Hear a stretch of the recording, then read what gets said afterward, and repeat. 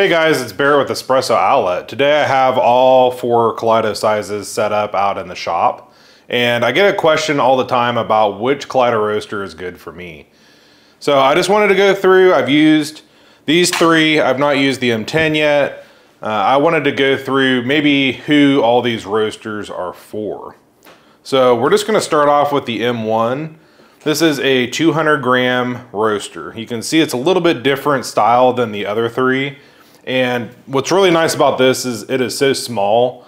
I can tuck it over on my bench over there, for example, underneath it, and it's just gonna disappear. It's really not that big. It's the size of like a really big toaster maybe. I have some visual representations in front, so that's about the max bean capacity. This is 200 grams. And I feel like this is a really good introductory roaster. So you can get all of these. Well, the M10 we don't sell in the standard model. We have the Pro and the Dual. The rest of these we sell in standard, Pro, and Dual. So I'll go over that real quick. The standard is going to be the Kaleido tablet only. So it's supplied with this little tablet specifically from Kaleido. It has a graphical user interface where you can either do a manual roast or you can actually save the profile and it will trend that roast and do an automatic roast. You still do have to babysit it, so don't think it's just going to do roasting for you, but it is a very nice feature. So the standard is the tablet only. The next one is the dual system. And the dual system, this one in the middle is actually a dual, the M2, and it has the tablet, so you can roast using the tablet, or you can also connect to a laptop via the Artisan software. So it's really nice if you want to use the Artisan Designer to develop your own profiles, and maybe you even did a manual roast and you saved the background and you went into the Artisan Designer, you laid that background in there, and then you recreate it with a few tweaks. Now you have a nice roast that you can follow or even auto roast using the Artisan software. So the dual system, you can use the tablet by itself or you can use the Artisan. So that's really cool. And then the next one would be the Pro. This one right here is a Pro. This does not have the tablet. It is Artisan only. So it connects to your laptop with a Bluetooth function and it runs only Artisan. Now you can get these 3 sizes right here in any of those configurations. So if you wanted to start out on the M1 with just the screen, that's what this is. It's a really nice way to learn roasting. So that might be something for you. So this is kind of like your hobbyist roaster. It's 200 grams. So if you're looking to get a pound or 2, you're gonna have quite a few roasts to get that much beans. But if you're just looking for something to learn the hobby, maybe use it as a really small sample roaster, this is really perfect. It's really nice, it's fast. There's some beans that I tried on the Gene Cafe in the past, and they just never tasted good at all. And when I got the M1 and started doing an actual roast profile, it turned out amazing. It was night and day difference, and it's a fairly similar capacity. It's smaller than the Gene Cafe, but really impressed with the M1. I'd personally prefer to use the M1 over the Gene any day of the week. The next one in our lineup is the M2.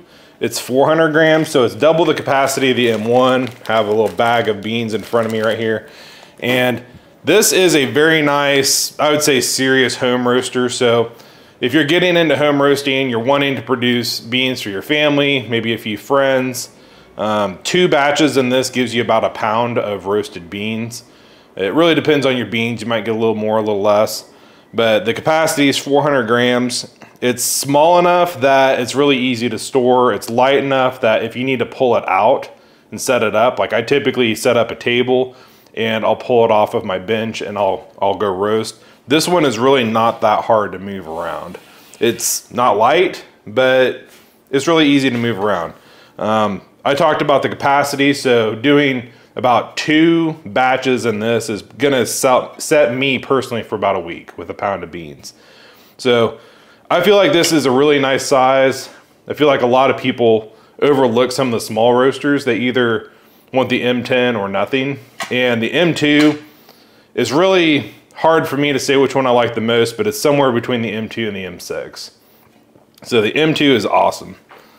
Next one over here, we have the M6. So this is our 700 gram. You can see it pretty much fills up this whole bag with beans. And it's almost twice as much as the M2. So if you notice a trend, it's 200, 400. This is 700, so not quite double. But the M6 is a small little beast. It really packs a big punch. I used this the other night. I did 5 roasts. I could have actually put more in, but I had certain bean origins that I didn't have quite enough beans of. So I did 5 roasts and I got about 4.5 pounds in an hour. So really not that long to make 4.5 pounds. That was setup, preheat, roasting, cool down, clean up. It was a little over an hour for 4.5 pounds, 5 batches. So really nice size. If you did 2 batches in this, you're gonna get a solid 1.5 pounds of roasted coffee. So if you're looking to do fewer roasts, the M6 might be a little bit more ideal. If you plan to do some for maybe some family or friends, like on a fairly regular basis, weekly, monthly, you could probably get by with the M2, but you're probably gonna be doing a couple more roasts. So if you're wanting to save some time, the M6 is really gonna save you quite a bit of time. I mean, it's roasting almost double what the M2 does.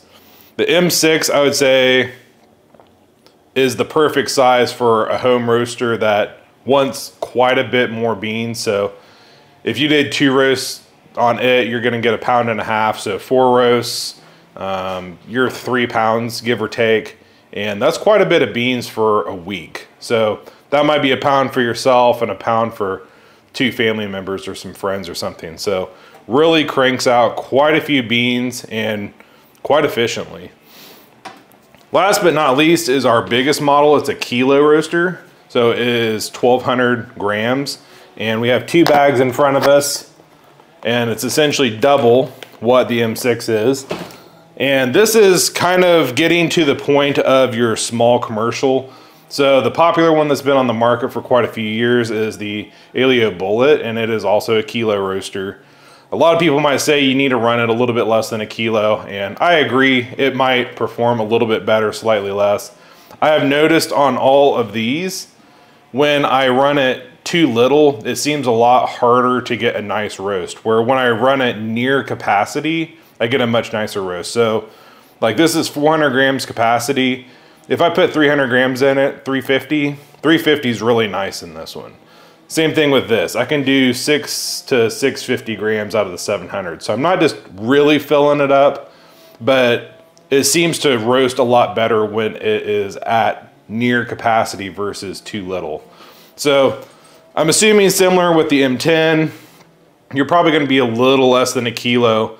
But I mean, that's a lot of beans. And I was doing a little bit of math earlier, and if you did 10 roasts out of this, I mean, you're getting almost 20 pounds of beans. And that's after the weight loss. So that's quite a few beans. So people ask all the time, what about running these every day? The Kaleido factory tells us that they've done lots of testing where they've ran these for, I think, as long as 40 hours straight on an M10. Just to do some testing, and it just kept going. There are some small shops, they run a similar M10 fairly regularly, like multiple times a day, to roast beans for their small coffee shop. So they're built really high quality, they're built to last, they're built to be maintained. So don't think that you're gonna get these and it's gonna require 0 maintenance. All these types of tools require maintenance and cleaning.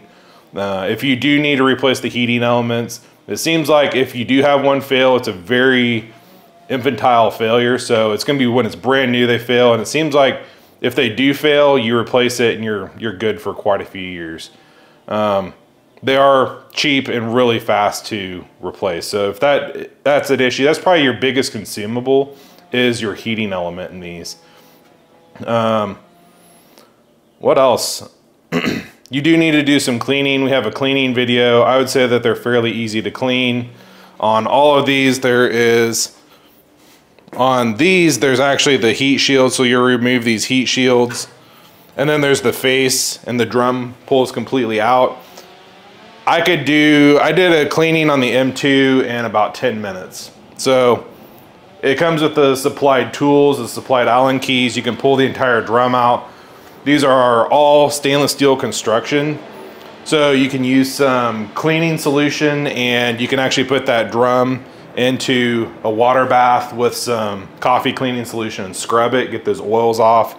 I typically just use a brush on the inside to clean them out and make sure it's really dry before you put it all back together, and put it all back together. It doesn't take that long, 10-15 minutes, and you might need it, if you're a hobbyist, you might need to do it a few times a year. It's really quite easy.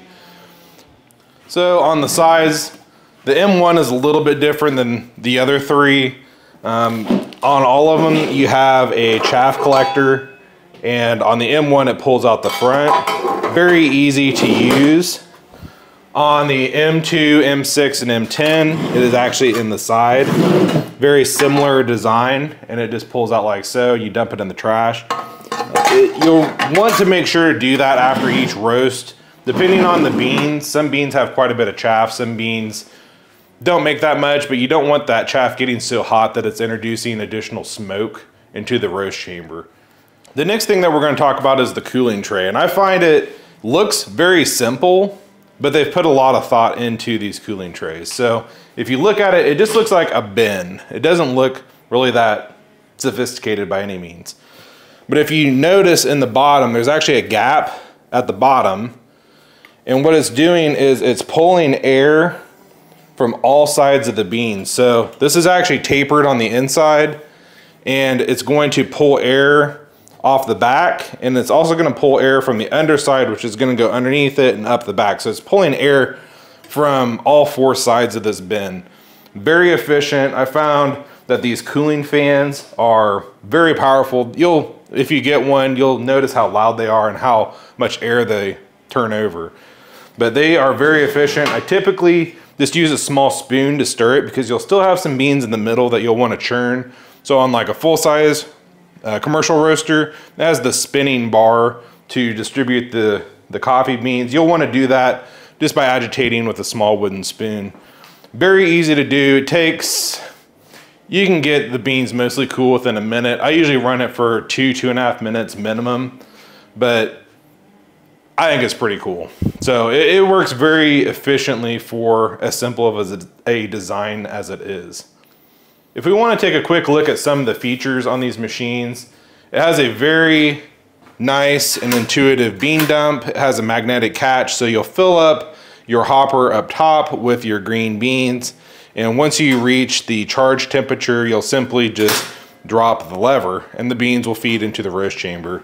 As soon as they're all in, you may have to brush a few down with your fingers, flip it back up, and it locks into place very nicely.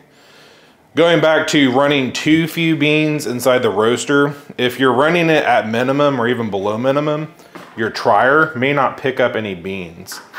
So sometimes you might need to sit here and just have it pointed up, and the beans will actually start churning into it, and then you can pull them out. If you're running it at capacity, you're not going to have any issues. Now when you run it, you want to make sure that it's pointed down, because what's going to happen if it's up is you're going to get some lighter beans in here, and they're not going to continue to roast. They're just going to be hot. So after you try it, take a look, put it back in, and rotate it back down. Very nice. I really like the triers on this. That's one thing on my Gene Cafe. I really just could never see the beans very good. The next feature would be the bean dump. Again, they use magnets.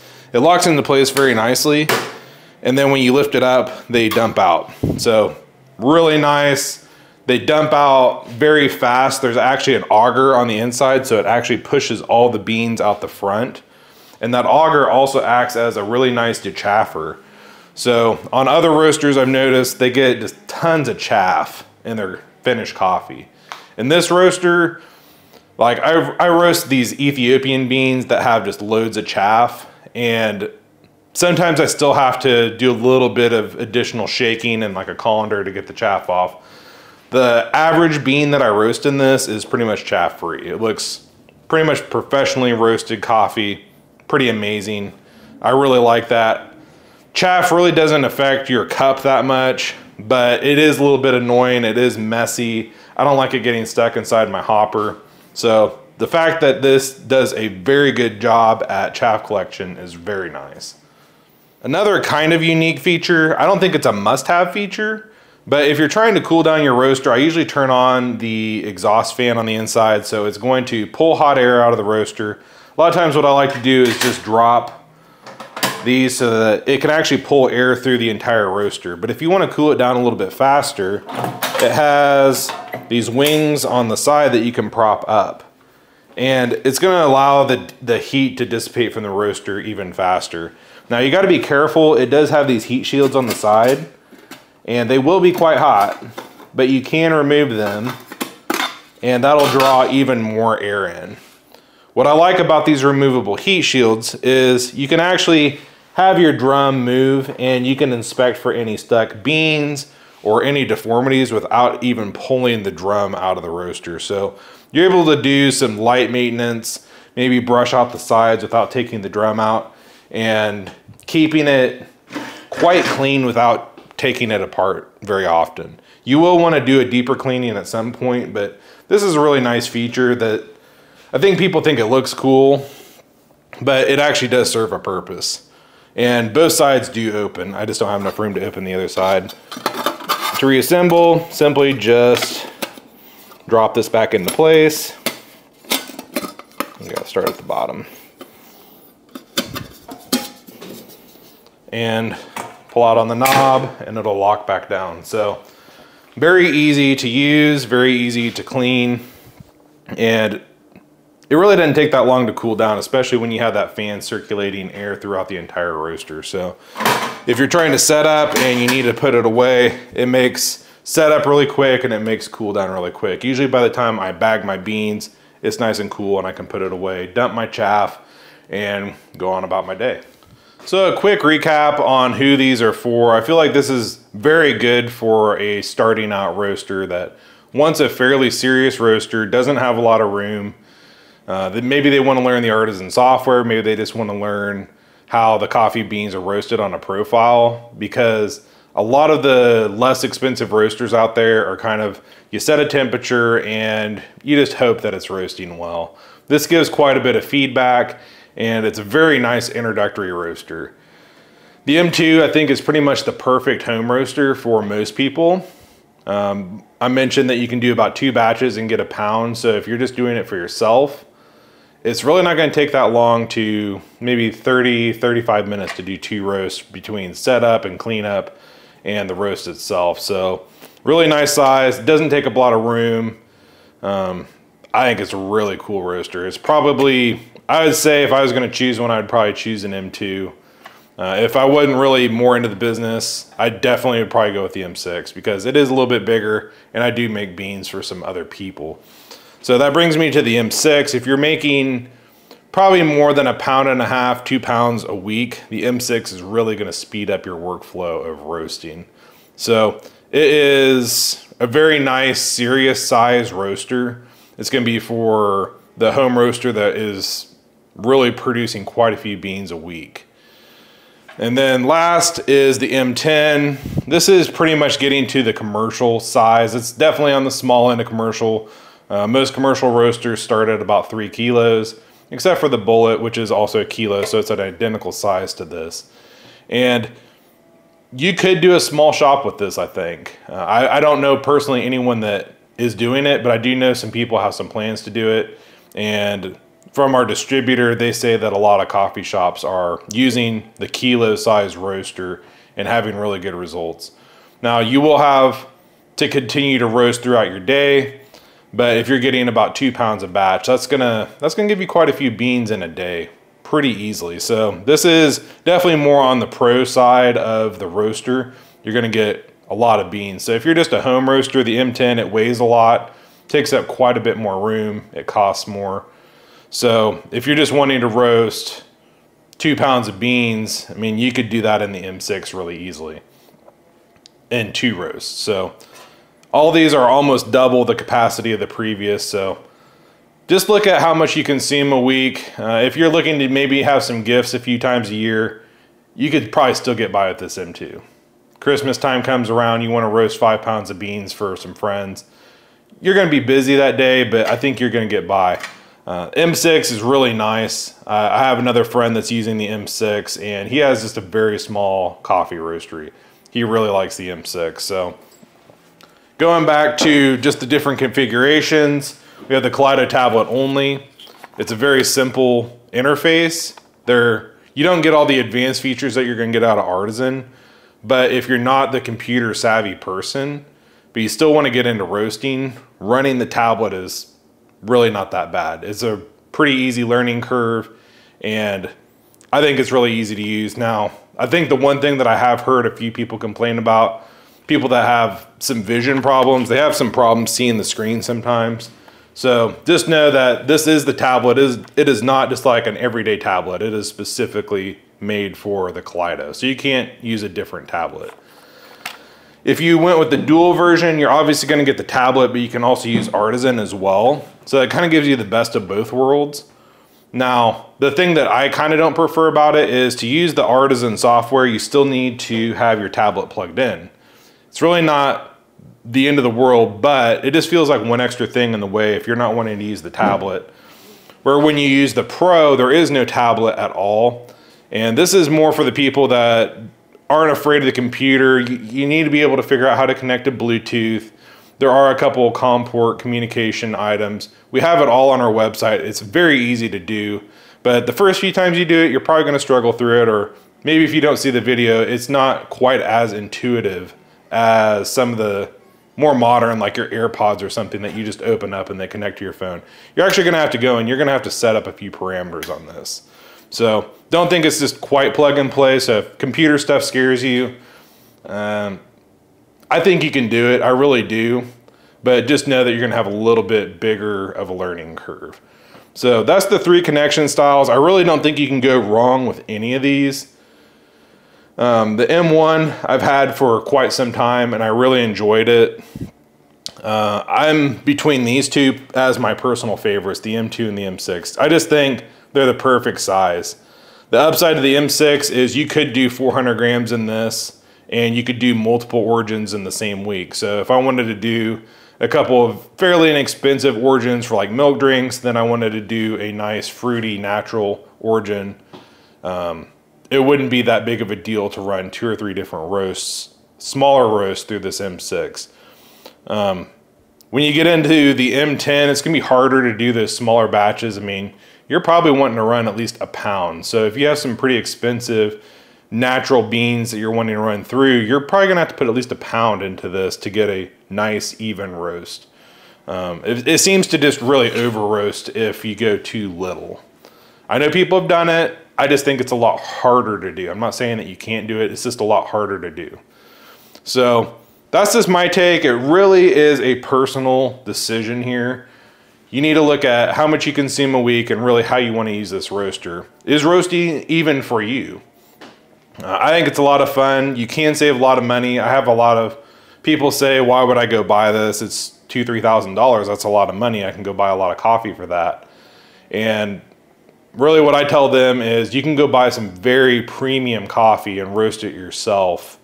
And I might be paying $22 for 10 ounces of the same coffee, where I'm paying $8 or $9 a pound for the same thing in green. So it's not free, but it is substantially cheaper. You can roast it however you want. Maybe where you live, there aren't very good coffee roasters around you. You might have some coffee roasters, but if you're looking for a very espresso-centered bean, at least years ago, was struggling to find good espresso beans in my town.